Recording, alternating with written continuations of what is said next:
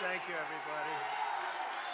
Together, we're going to take back the House, we're going to take back the Senate, and in 2024, we are going to take back that great and beautiful White House that we love and cherish so much.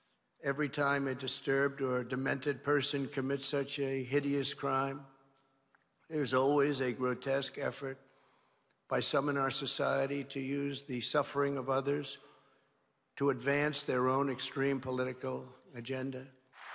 What we need now is a top-to-bottom security overhaul at schools all across our country.